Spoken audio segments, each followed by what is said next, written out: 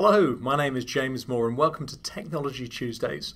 This time we'll be talking about 10 hacks and gadgets for the online professor.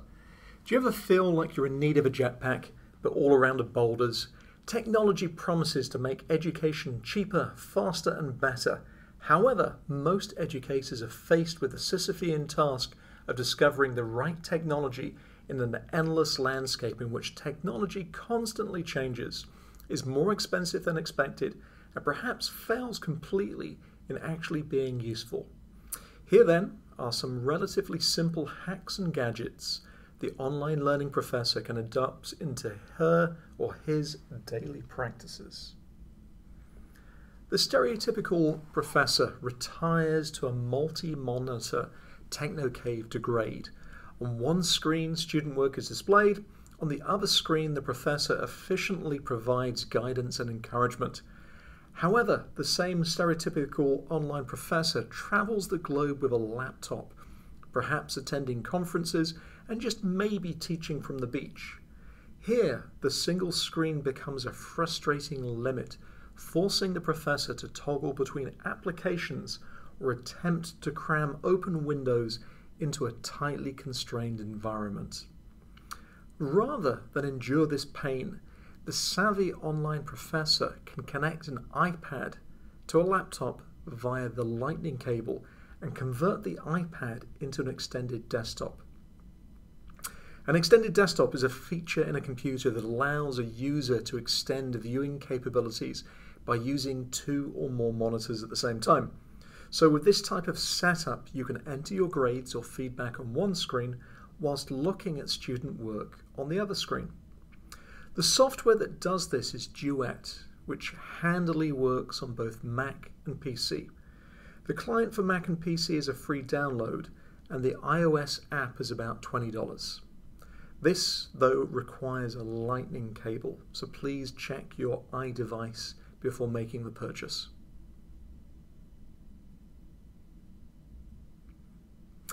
The Skype for Web plugin allows you to run Skype directly from within most modern web browsers, but a safer plan to bring Skype to the classroom is to install Skype Portable on a USB drive and then carry a webcam like the Logitech C920. You can then plug these two devices into classroom PCs without having to worry about administrator access or passwords. And you can then bring your guest speaker to any classroom that has internet access. You can download Portable Skype from the Portable Apps website. There are many other programs there on this website that you can assist you in your teaching. So let's say you need to edit and convert video. At some point you'll have to do this. The perfect free program for simple edits and conversion is MPEG Streamclip, which has both versions for Mac and PC. The editing capabilities are sufficient to cut, copy and paste clips, but the more transformative feature is the ability to convert video into pretty much every known format and screen dimension, with the added ability of sometimes downloading video directly from sites like YouTube. You can also use free programs that come bundled with your computer operating system.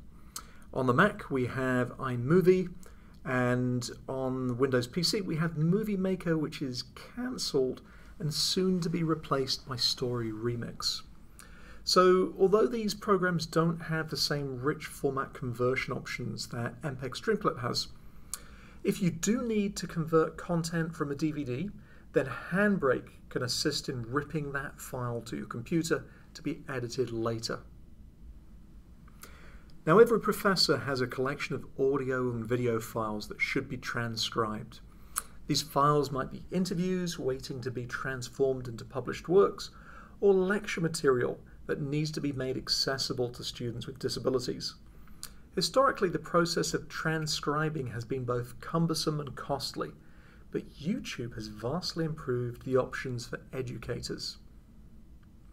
The process here is you can upload an audio or video file to YouTube, and YouTube will automatically create a transcript that you can edit and download.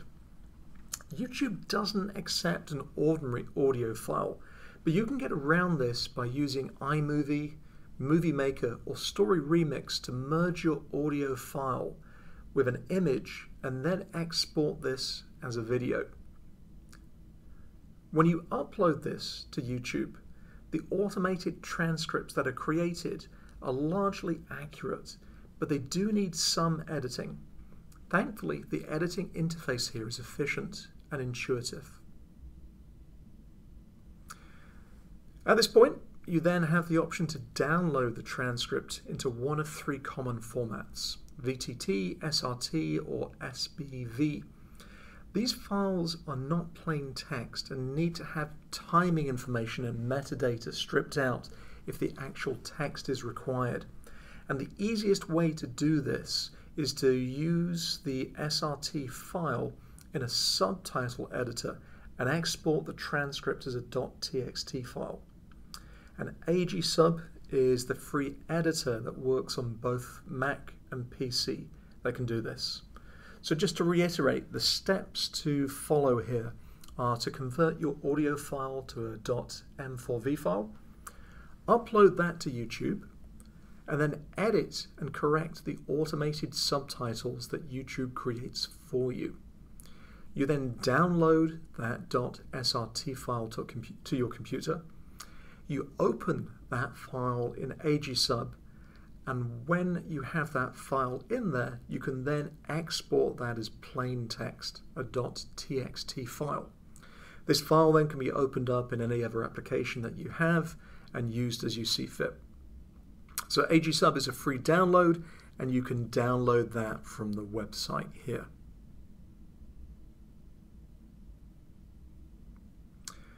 So there are several well-designed screencasting programs for both Mac and PC, such as ScreenFlow or Camtasia, but these are programs that you need to purchase. There are, however, free and easy ways to do basic recording from your computer. And to pull, we have the option of using Panopto for basic recording and editing. On the Mac, the easiest way to do this free of charge is via QuickTime. QuickTime is already installed on your Mac computer and can be found in the Applications folder. Simply launch QuickTime and then click on Choose File and New Screen Recording. You can also use the same program to record from an iPad or an iPhone connected by your Lightning cable. If you need to edit the recording, you can use MPEG Streamclip or iMovie. Windows 10 does have the ability to screencast via the built-in Xbox Game Bar, an application designed for the recording of sharing of clips of exploits in computer games. However, I found the interface to be a little bit difficult to use. It doesn't work so well because it's focused on recording a particular single screen window or application. And occasionally Game Bar results in failed screencast recordings. So bold users could attempt to use Game Bar, but perhaps a safer course of action is to download the free VLC Media Player and use the Capture Desktop mode. If you're using a Chromebook, you may find Screencastify the best option to screencast. So you may, from time to time, have a need to record your classroom lectures. I carry a Sansa clip with me at all times. The Sansa clip is a small MP3 player with an integrated audio recorder and FM radio. I believe this to be about the best all-purpose device for recording audio in the classroom. The Sansa clip works as my backup device. If traditional classroom recording methods fail, I at least have a high-quality audio recording with me.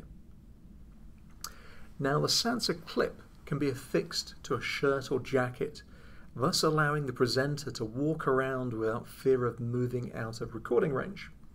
The Sansa clip has the capacity to record many hours of content. Recordings are saved as high-quality WAV files and can be imported onto your computer via USB drive. the USB connection charges the sensor clip's battery. Typically, you can expect somewhere between 12 to 15 hours of recording time on a full charge. Unfortunately, the latest sensor clips, the Sport and the Jam, no longer have the recording ability, but older models are available to purchase online. A more complicated method I use to record the classes I teach is the combination of ScreenFlow and a Mevo camera.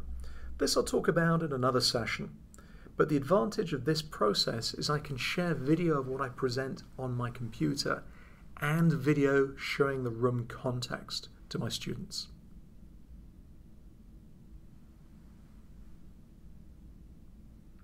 It's happened to all of us. You're at a conference, a hotel, or teaching in a new classroom. There's an Ethernet connection in the room, but Wi-Fi is not available.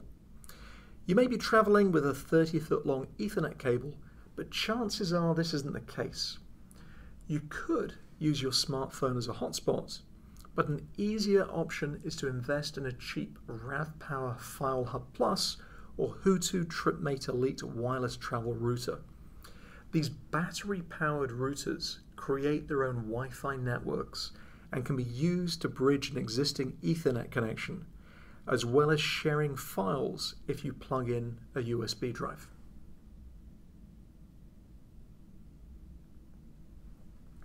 Each time I teach a class, I tell my students to post on the discussion board what they would normally ask me via email. The exception to this is when the question is personal and best served by email or requires an immediate response.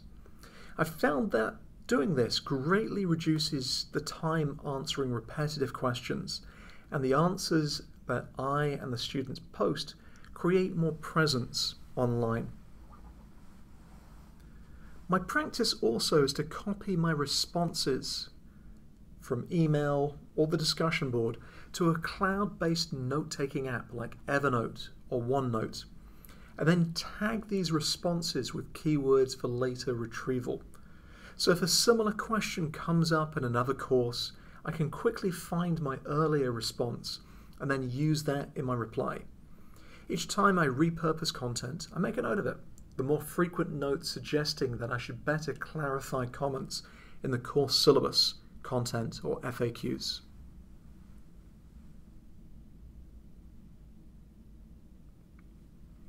For discussion board content that will be graded, I provide a simple 3-point rubric, the equivalent of good, better, and best. This greatly simplifies and speeds up the process of grading. To provide a structured example of what I'm looking for in the class discussion, I share an anonymized perfect post from a student from an earlier class. I then reduce the quality of the student example to demonstrate what I consider lesser responses. When I want the students to demonstrate originality, I configure the discussion board to only allow the viewing of other student work after a first post is made.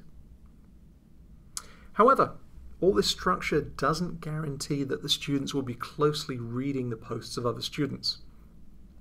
To incentivize students, I do two things. I provide a summary of the posts that indicates where the discussion was most on target, and then I base some of my midterm and final exam questions on the graded discussion.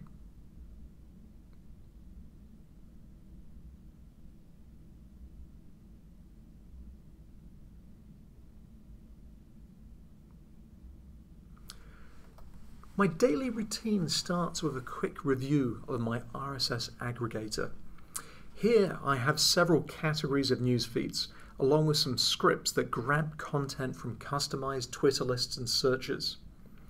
Rather than having to visit several websites, the RSS aggregator places all this content in one easily viewable location. Then, when I see something that's worthy of sharing with my students, I can simply click on a button to pass this on via email, Twitter, or Evernote. My particular practice here is to use Feedly as the RSS aggregator service and Reader as the desktop and mobile client that improves the interface and sharing options. However, Feedly has its own apps for iOS and Android. In a similar fashion, I use TweetDeck to automate targeted search on particular keywords relating to my interests and class topics. If I find something of note, this can be retweeted or shared with my students.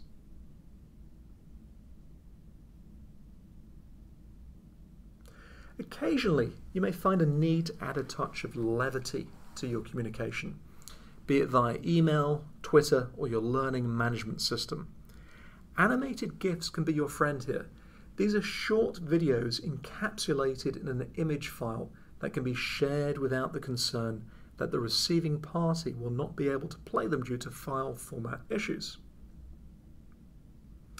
Giphy is an easy-to-use repository of such videos in which you can search or waste time for the right meme to share. It also has straightforward ways to copy, download, or share with your students.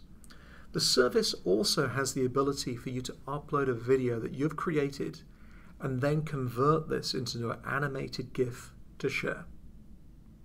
Anyway, this was 10 productive hacks and gadgets for professors. You can find more resources and videos on the Tech Tuesdays website at condor.depaul.edu/jmore/tech.